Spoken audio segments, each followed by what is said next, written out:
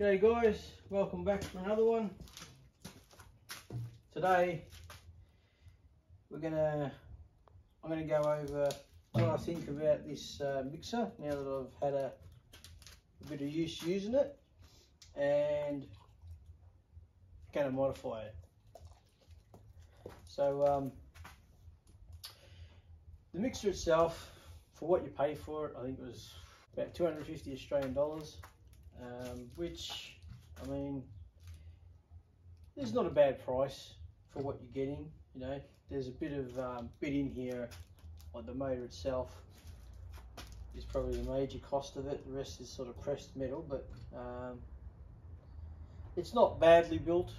It's you know, it's pretty light though, which is a good thing when you're moving it around. If you had to take it on site somewhere, definitely not for industrial use. So I wouldn't be using this day in, day out sort of thing. But you know, the odd job here or there, it's more than capable.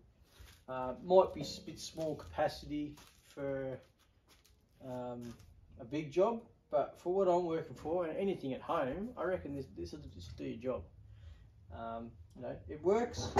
It's easy to use, but the only major problem with it is it's really low, and unless you're tipping it into a bucket, it's not even wheelbarrow height, so you can't even put a wheelbarrow underneath it to tip it into a wheelbarrow. So then you could take it over to where you needed it to get it closer and dump it out of the wheelbarrow. Can't do it, it's too low. And I packed it up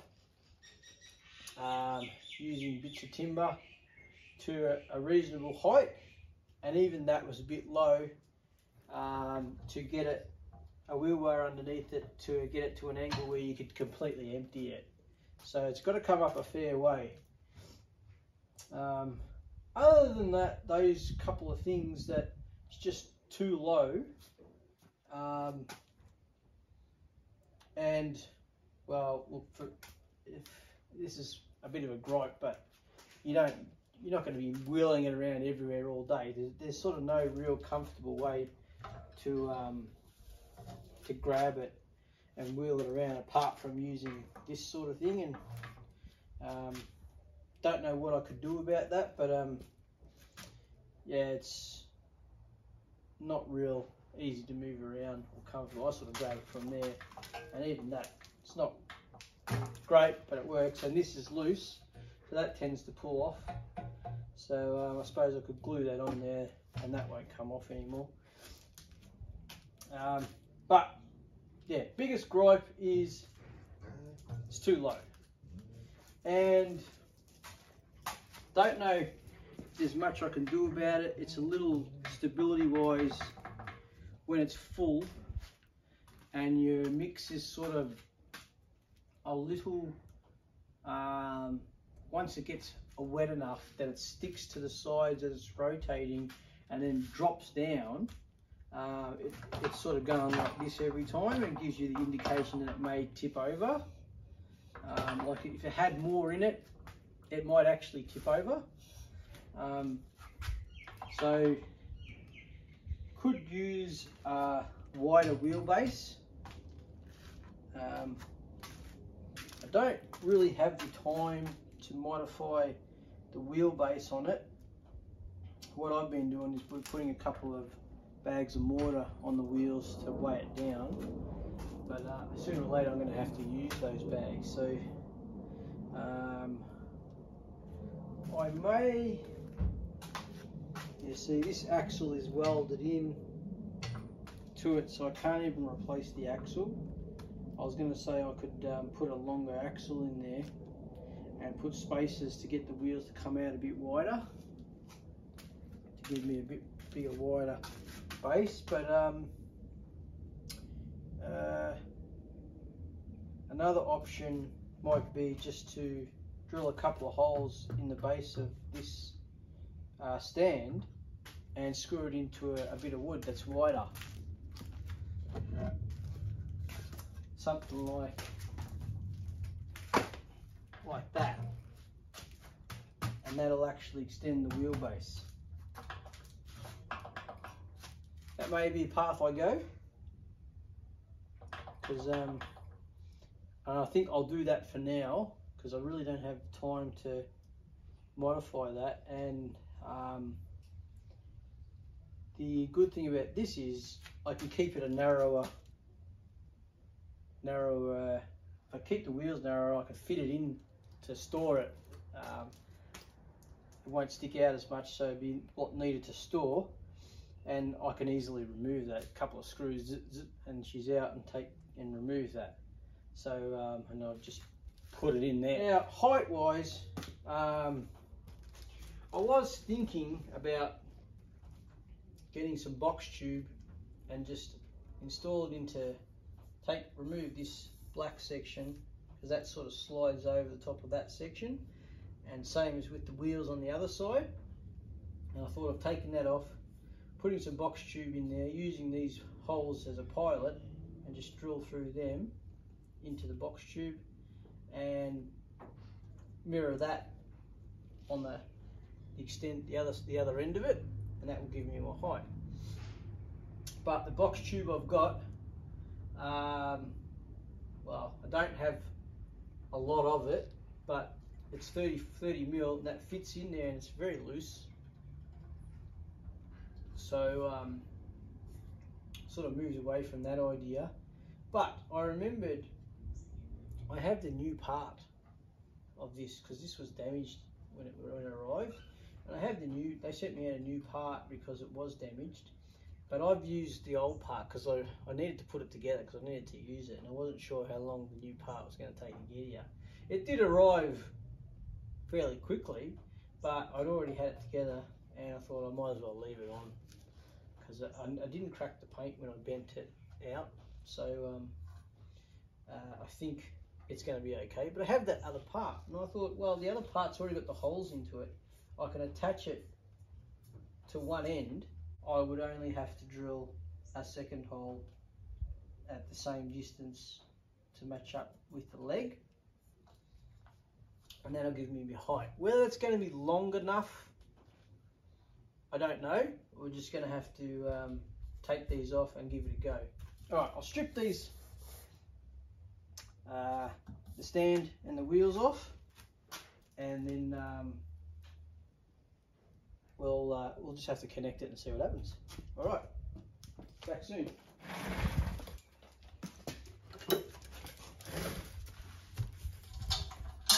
Hello, Gixie. Good deal.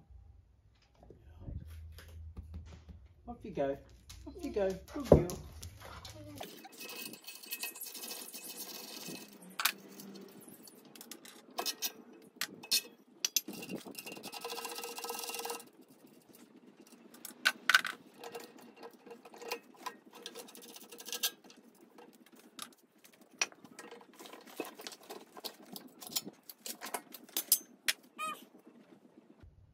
I'm thinking something like that. So we'll fit this part down to there, so it'll have the gusset close to the bottom for more stability. And then I might use some of that box tube that I've got. Going to fix it in a different way than you may be thinking, because the box tube is loose in there. I don't want to just put it in there and drill a hole through, because it'll squash it. It'll pull this together, and like it'll eventually pull up, but there's probably a good 6 mil gap in there, and I can't get box tube the size that'll just slot into there. So the alternative is I'm going to cut the box tube to the width of this,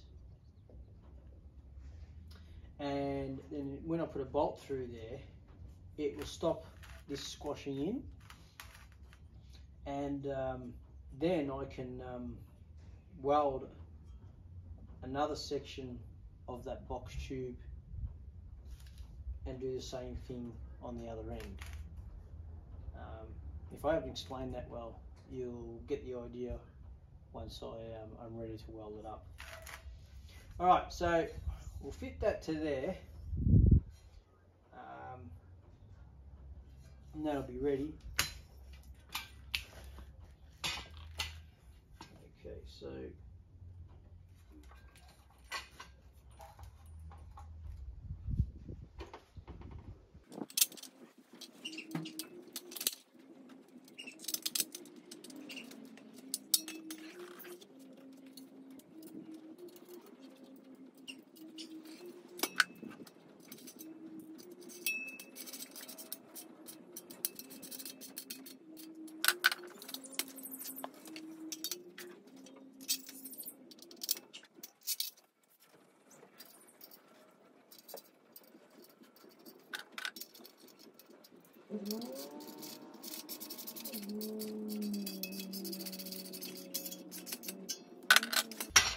right, that should give us a little more height, but we do need to work out if that's going to be high enough, because once it's welded from the connection point here to there, it's going to be a little hard to extend it. So I'd sort of like to mock it up at the height to make sure I can get the wheelbarrow in. So I may have to try and suspend this from the air using my overhead gantry crane, and then we can at least see how long this has to get to the point where I can get the wheelbarrow underneath it to tip it out. Alright, I'm going to set that up. Okay, I've got it suspended. When I built my shed, I needed a top rail, so I installed some 150 C channel up there. That's what the crane runs on, and same as down the other end. And I've got a 180 I-beam in between that. And I don't know if you can see there, but there's some 4-ton bearings behind that round pin. That's what goes through the hole of the bearing, and that runs on the bottom of the C channel, so it can go the full length of the shed up and down. So that's my gantry crane, and there's a 2-ton chain block there. So I've got that suspended,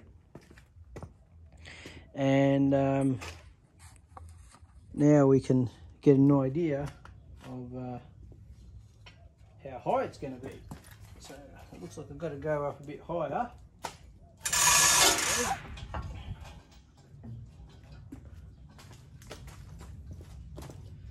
I'm doing this just so it can balance out. I'll take up the slack. Go get the wheelbarrow.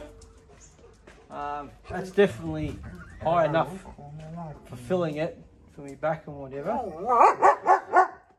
Dixie. That's just depends on whether I can get the wheelbarrow in there or not. Let's go get the wheelbarrow. Cross your fingers, it's high enough.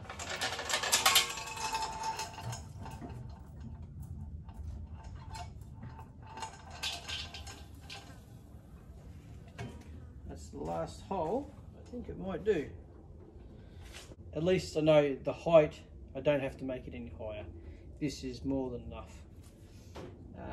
And it's a comfortable height as well. So when I angle it, I'll be able to fill it up. So I think, yeah, we don't have to make it any longer. All good. That works well. So I'll move this out of the way, and then we'll get into making the little, I suppose, adapter to connect the original frame to the spare part to the extension. All right, I'll just tilt this back so it doesn't tip over.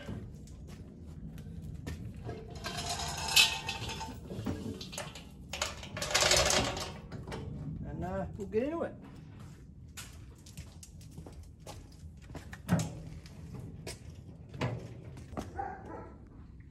All right, here we are at the bench. and I'll explain the plan to you.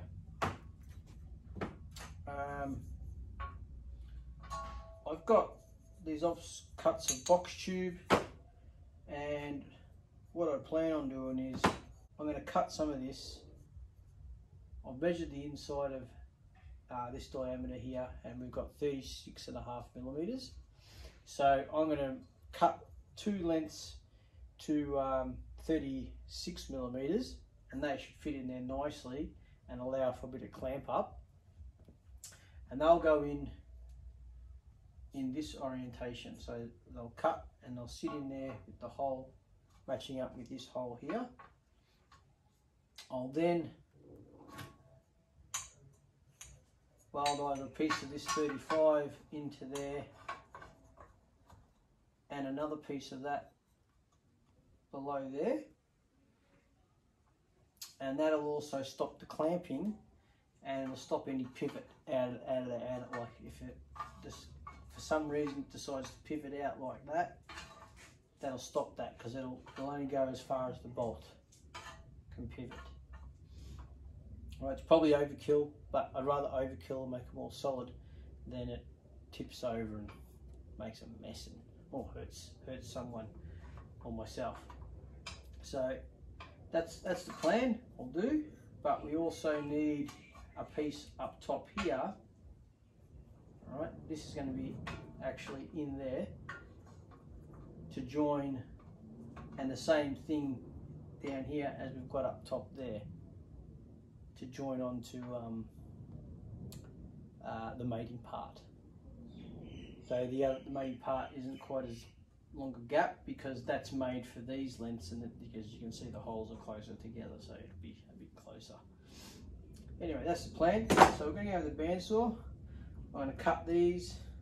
I'm not sure if I've got material long enough in the 35, but we'll see what happens. All right, see you at the bandsaw. Okay, so I need 8 of these pieces.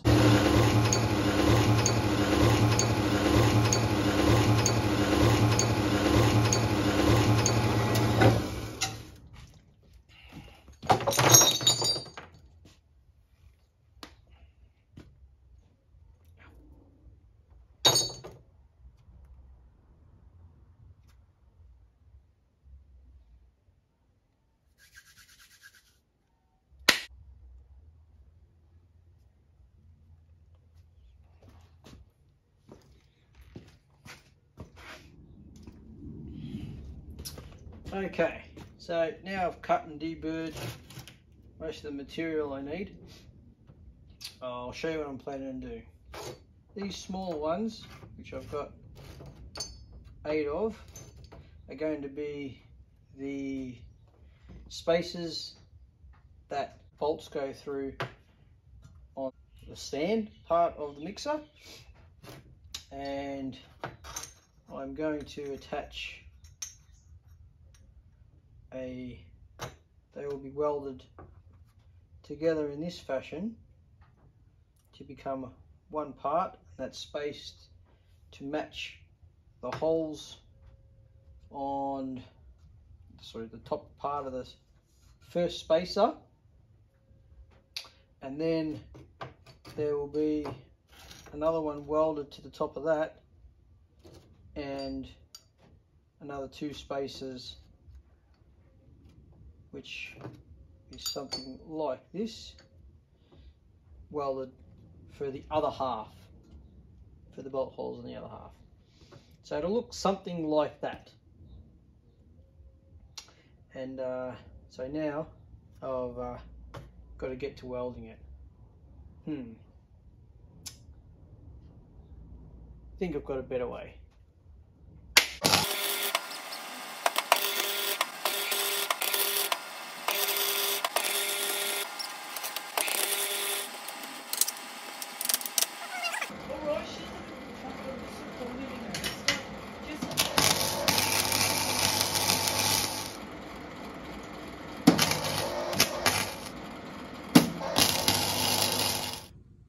Okay, here they are, welded up. It doesn't look like much. I'll clean them up with some acetone, and paint them up.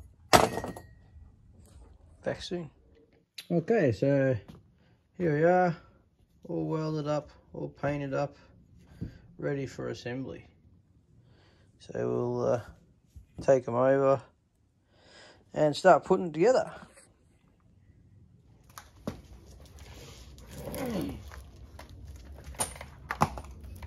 Hello, Gixie. Right, so here we go. They're both identical, so it shouldn't matter which side they go on. Okay, good girl. Good girl. Here we go.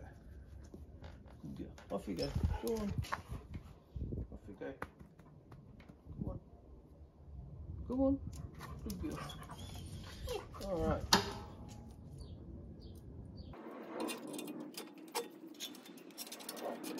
This side's all done. I'll do the other side, then I'll bring you back and we'll have a look. Okay, here we are. We've got it all tightened up, and it sort of looks a bit hard to see to like the other side, and yeah, sort of all blends in really well. Can't even tell.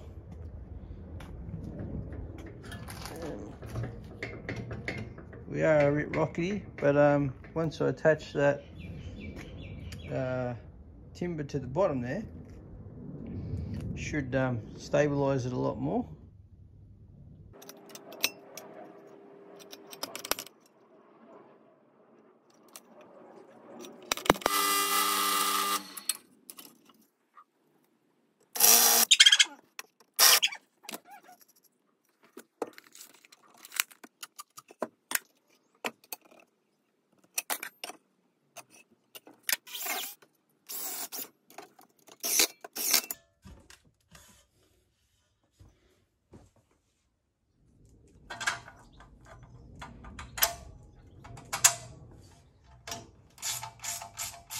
I think that'll do the job. It still rocks, but it rocks and it stops, if you know what I mean. So I'm pretty happy with that now, and we'll see that in use. And just a recap on how this thing is performing. If you just want to for your home use, definitely will do the job. The only drawback is it's very low. I was very lucky in that I was able to get another part and raise it up, but you could very well do something very similar just with a piece of box tube. You know what I do, but a longer piece of box tube, and you wouldn't need as many bolts either, because I had to join from here to there. If you were just going from here to there, you'd only need another 2 bolts for the other end, because you go from these two to those two. So in a way, it was a little bit more fiddly for me, but less material needed, and that'll do the job. And it's sort of all painted the same colour, so it sort of blends in really well. But it's going to get all dirty anyway, I suppose. But yeah, that's definitely a lot better height for me. And you know, to get something at this height, you're paying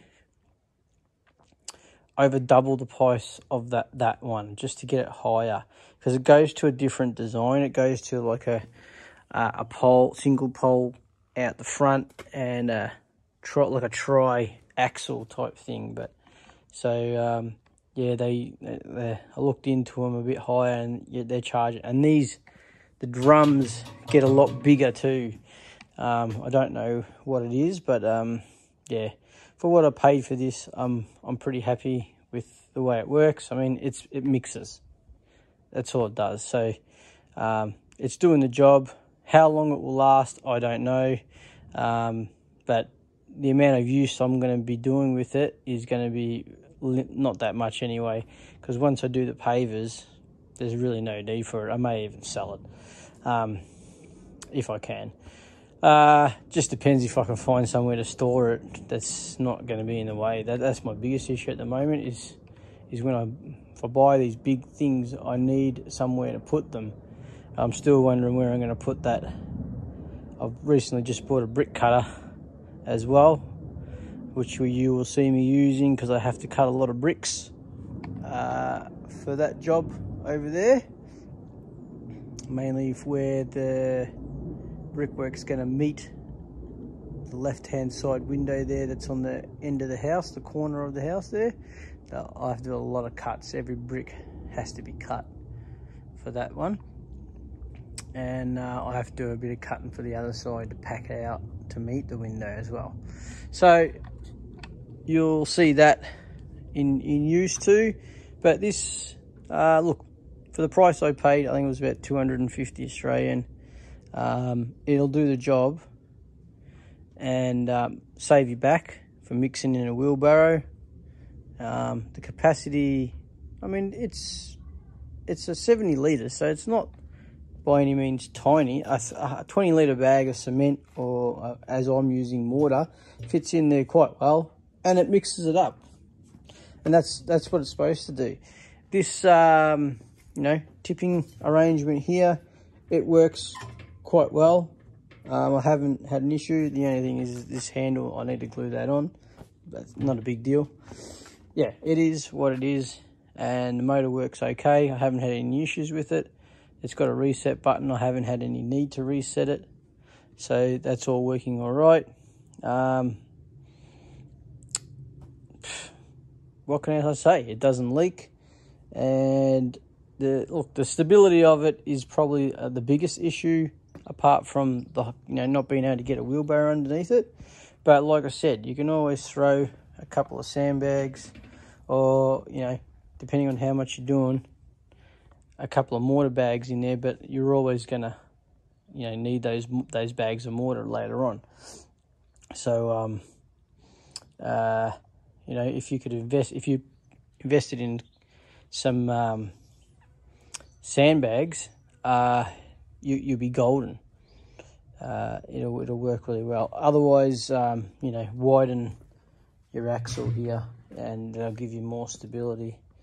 But I just plan on using this, and I'll just drop a bag of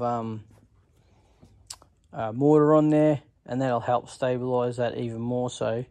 But I don't think I'm going to have a problem. I'm only going to mix 20 kilo at a time, so it should be all right. Should be all right. I mean, it does wobble, and it's going to wobble, but as long as it doesn't fall over, I'm happy with it. Yeah, so I mean, would I buy it again? Yes, I would buy it again for what I'm doing.